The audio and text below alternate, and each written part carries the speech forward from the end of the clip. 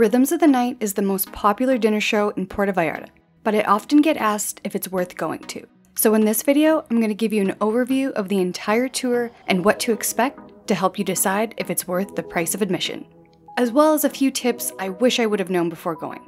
And if you're anything like me, you like knowing every detail before booking a tour, so let's get into it. So we had a nice chill day exploring Bucerias, hanging out by the pool, and tonight we're headed to Rhythms of the Night. We met friends earlier on this trip from North Carolina and they had rave reviews about it. They said it was one of the most amazing dining show experiences they've ever done. So we're really excited to see what it's all about.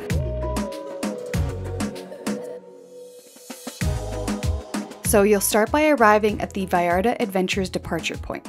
We left from the Nuevo Vallarta Marina, but there's a similar one at the Puerto Vallarta Marina.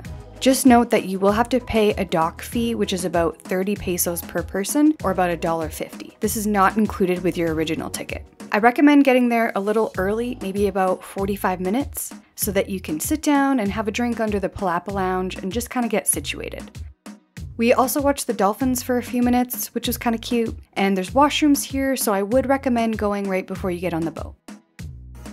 We just arrived about 40 minutes early for the Rhythms of the Night show. It looks like it's going to be super awesome. I do recommend getting here a little bit early so you can check in and have a drink before you get on the boat. A few minutes before boarding, your guides will provide directions about getting on the boat, and the boat ride is a modern catamaran, and this was actually a really fun part of the tour. Alcoholic drinks are included and unlimited. When we boarded, they had drinks already poured and ready to go, so they had beer, margaritas, and a rum punch. Okay, so we just boarded the boat. It's like a really big catamaran. I recommend as soon as you get on board, head straight to the bar. They have drinks ready to go, or you can request a specific drink, and let's get this show started. I recommend dressing warm-ish or bringing a light sweater with you. I wore shorts and this light tank top, but with the wind from the boat and once the sun went down, I was frozen. Also, there's no dress code for Rhythms of the Night, but I would say that everyone there was like very beach casual.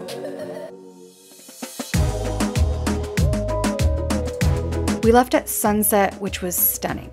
Once everyone is settled, the boat host introduces all the staff and the tour guides that are with you, and then provides an overview of what to expect for the rest of the night. About halfway into our ride, they also brought out some appetizers, which I didn't get footage of, but there were cheese and meat trays and some hot dishes like pretzel bites, sliders, and these little pigs in a blanket things, but better. The boat ride to the island was about an hour. Eventually, your boat arrives at the private cove, which looks really cool from the water. It's all candlelit with tiki torches, and they actually advertise that there's no electricity here. But the ambience is set up so beautifully, and it's romantic, also kind of mysterious in a good way. There's bongo drums playing as you walk through these enchanted feeling sandy walkways. Dinner is included in this tour, and it's buffet style. And now we have this beautiful candlelit dinner. It's buffet style. We are right by the water. I am so ready to dig in. So far, this has been so awesome.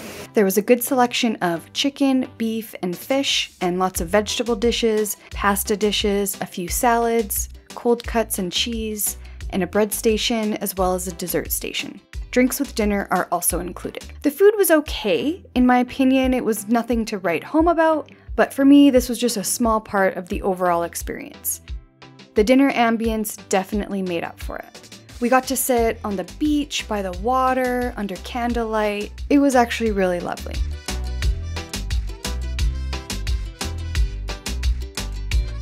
Then it was time for the show. I really enjoyed it. It was a mix of creative dance, acrobatics, mysticism, live music, fire dancers, and more.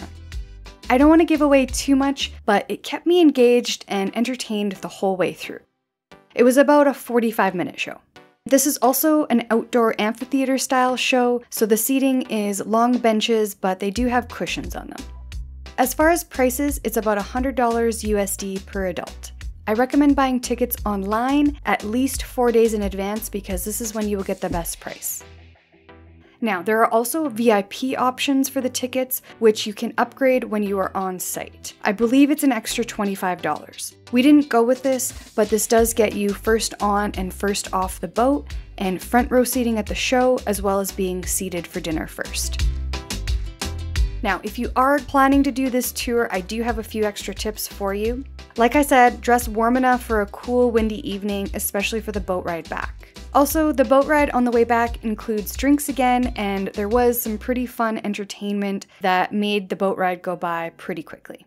And then we were back at Nuevo Vallarta between 11 and 11:30 p.m. You might also want to bring bug spray. I didn't really notice any bugs, but if you're someone that mosquitoes love, you might want to bring it. And if you get seasick or motion sickness really easily, maybe bring some Dramamine or Gravol. Our boat ride was relatively smooth, but we did speak to other travelers on our trip who ran into some rougher water, and they said a few people on their boat ride got a little bit sick. Also, Rhythms of the Night is not wheelchair accessible as there are stairs throughout the night. And children 5 and under are not allowed. However, I would recommend this tour for teenagers and above. Overall, I actually really want to do this tour again. I really enjoyed it, and I would love to see it a second time. I hope you enjoyed the video. Let me know if you've seen the show, or if you think you might do it, or if you think it's not worth it. I'd love to hear your comments. You can also check out my other videos about Puerto Vallarta. I also have dozens of blog posts about what to do in the area, including 14 unique day trips and excursions from Puerto Vallarta. Thank you so much for watching. We'll see you in the next one.